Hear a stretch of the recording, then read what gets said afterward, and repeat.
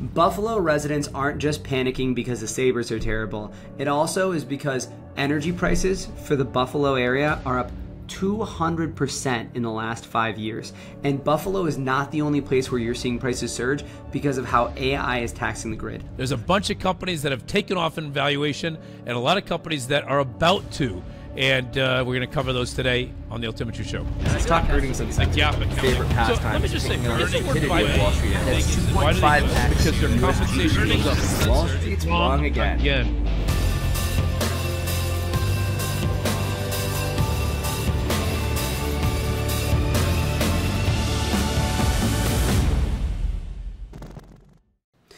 You know, we have said over and over, Joel, that if you're looking into 2026, it's not going to be the price at the pump. It's going to be price at the meter is going to be the thing that decides what happens in this election.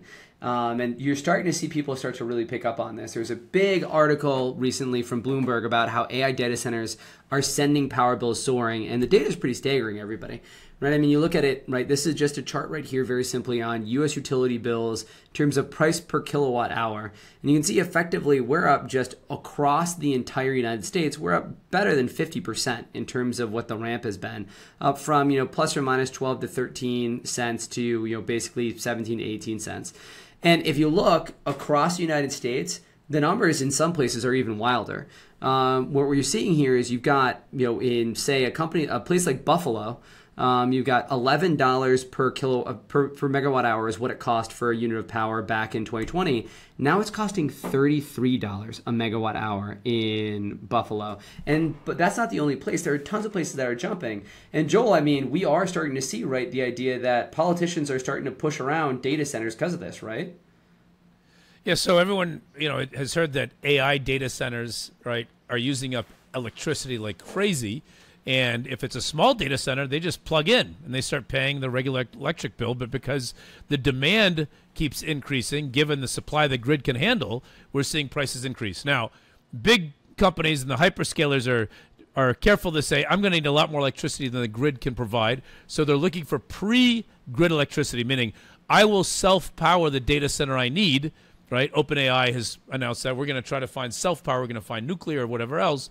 And by doing so, not drive up the demand for all the other power. At some point, I think the politicians are going to start separating pricing and saying, hey, wait a second. My residents are paying higher and higher electric prices. I'm supposed to regulate this.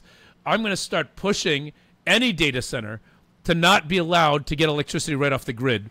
They're going to have to get pre-grid electricity on their own, which is going to drive some phenomenal growth into new sources of electrical power at some point. Because it's going to have to come at some point because people are going to start complaining big time that my electrical bill is just getting too high. And what does a politician do?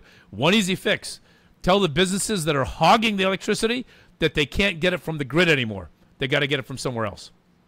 Right. And so if you think about that, what that means is we are going to have more power plants across the United States, more infrastructure built across the United States, and we're also going to see some of the things that fall from that. And that's what we actually want to talk about today. But there's something actually interesting if you look.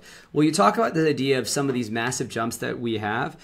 If you go the next kind of layer and you just look at percent changes here, what you can see is the very dark yellows here. That's where you have a significant ramp in prices, right? Buffalo up 200%. Baltimore up 125% in terms of price for power. But if you look, the blue dots, those blue dots are where you actually saw power prices not actually rise, but drop in the last few years.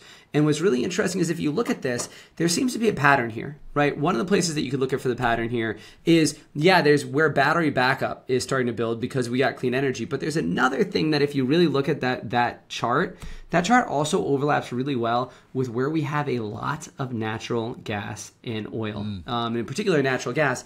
Why?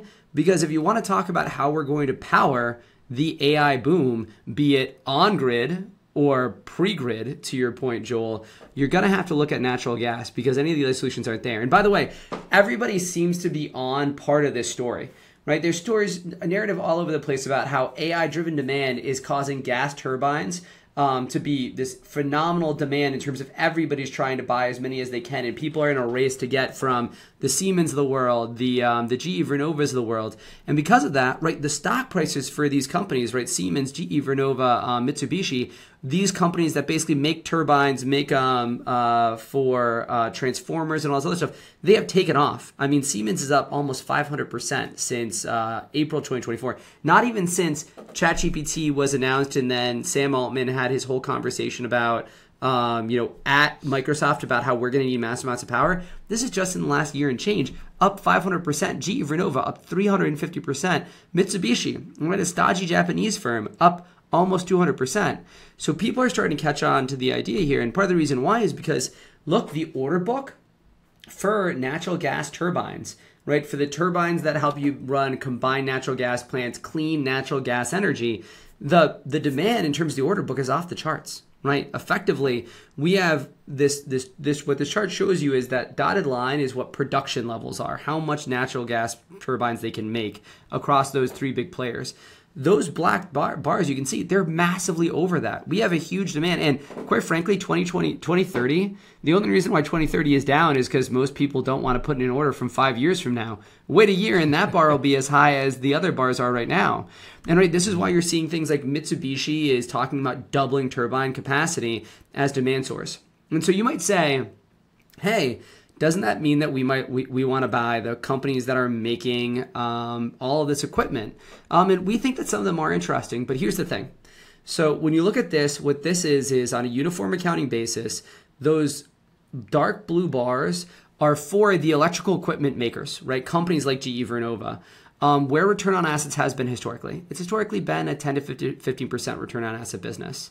Those two light blue bars, that is what Wall Street is forecasting the return on assets for electrical equipment companies to be for the next 2 years. And the white bars, that's at current valuations, what the market says the return on assets has to be to make current values fair. Well, you can see the market kind of has already sniffed out for some of these companies that you are going to see this massive amount of demand and you're going to have a super cycle in demand for power equipment. But Joel, if you're going to build a lot of natural gas power plants, don't you not just need equipment? Isn't there something else you need to power those power plants? Yes, sir. You might need, everybody, natural gas. And so if you look at natural gas, this is that exact same kind of chart, but for natural gas companies. And what you can see is, look, the late 2010s were a terrible time for natural gas companies. We were over capacity and we basically saw demand pull back. But you can see, on average, outside of those 5 years, return on assets for these businesses tends to average around 5%, is what it has been when you're not in boom times, just average times. Well, the next 2 years, they're forecasted to be around 5%. These white bars are what the market is pricing natural gas to be in terms of natural gas prices in natural gas return on assets for the exploration production companies, the companies that actually pull it out of the ground and then sell it on to power plants to be able to power power plants. The market's basically saying, hey, yeah, we know you're going to build a bunch of natural gas power plants, but you're not really going to need that much more natural gas. Natural gas is still going to be a terrible investment. Of course, that doesn't make sense, everybody. And so it's really interesting is there is a really interesting opportunity and a dislocation here where the market is just not paying attention to the fact that natural gas, which, by the way, we're also now exporting with LNG to basically use as a tool for our geopolitical power also, that we're going to have phenomenal boom times for natural gas. So, Joel, I don't know about you, but it seems to me that the market might be missing the picture here. Yeah, the whole value chain should have similar expectations in terms of the profitability because the whole value chain should win.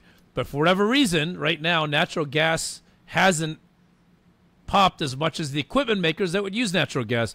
So we think there's an opportunity here. And then, look, I still think, companies like GE Vernova, the expected returns are probably still too low given the demand, right? Still too low given as much as the stock has done. There probably still has a lot more room to run, really.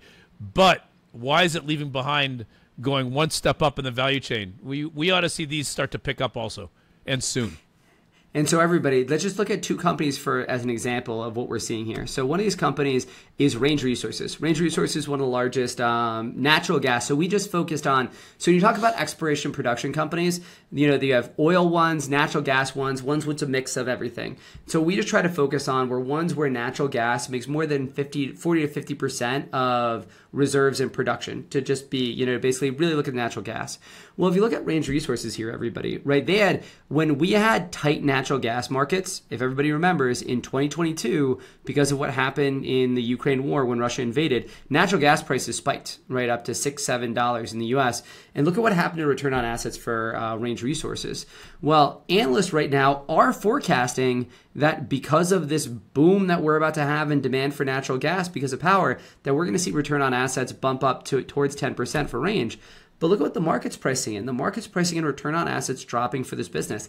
This is the kind of story that we're seeing. We've got some companies that we think are really compelling that I'll talk about in a moment for this. But Range is a great example of this. And another one is Murphy Oil.